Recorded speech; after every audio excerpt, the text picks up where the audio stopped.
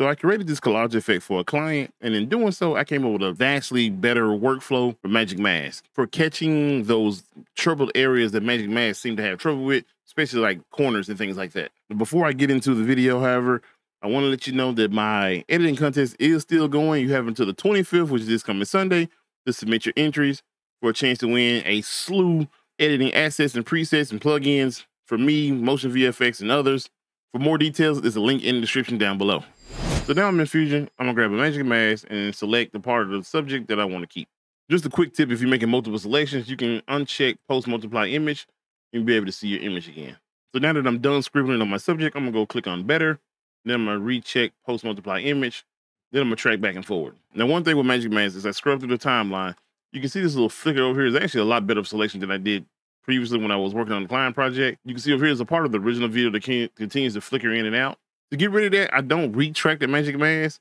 I use the mask paint node that I talked about in this previous video. I'm hitting Control Space. I'm actually gonna bring up a bitmap first.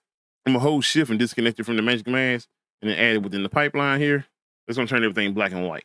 Then I'm gonna hit Control Space and type in mask paint. In the inspector tab, I changed the alpha from 1 to 0. This is basically gonna give me a black paintbrush. And then frame by frame, I can use the bracket keys to go left and right. I can just paint out the little part there where it pops up.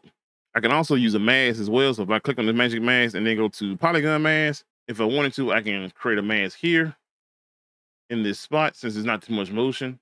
Then go over to the inspector tab, change paint mode from merge to subtract, and it will just erase whatever that is over there. Now, the thing I came up with, the workflow I developed while doing this, I take my Media 1 node and I'm gonna grab a merge node. I'm gonna take my Media 1 and connect it to the background. Then I'm gonna take the output of this polygon mask and connect it to the foreground. Then I take the output of the merge and I'm gonna connect it to my media out.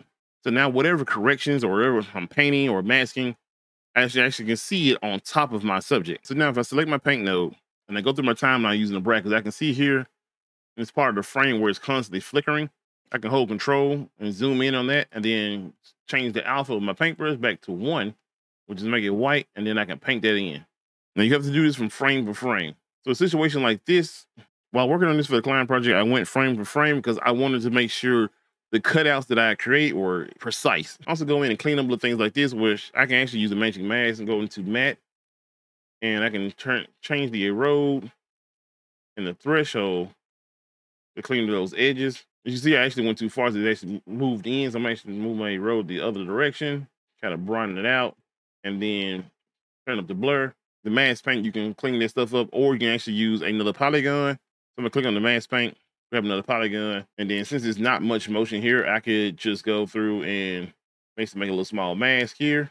Just gonna fill that in, and then just go every 5 to 6 frames and readjust this mask accordingly. So if I need to move it around, I can do that, which is actually a lot faster than using the paint node. It just depends on your subject and what you're trying to mask out. So I can just move this back a little bit here and it automatically create keyframes indicated by this little orange diamond here. So as it plays, you see the mask is suddenly moving. Now, once I've made all my corrections, I can click on the merge node and go to the inspector tab.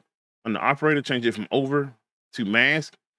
And now I have my subject rotoscoped out. Now, of course, you need the studio version for this to use Magic Mask, but I'm also thinking about creating a edit page preset for this. So let me know in the comment section if something you'd be interested in, and I'll see you in the next video.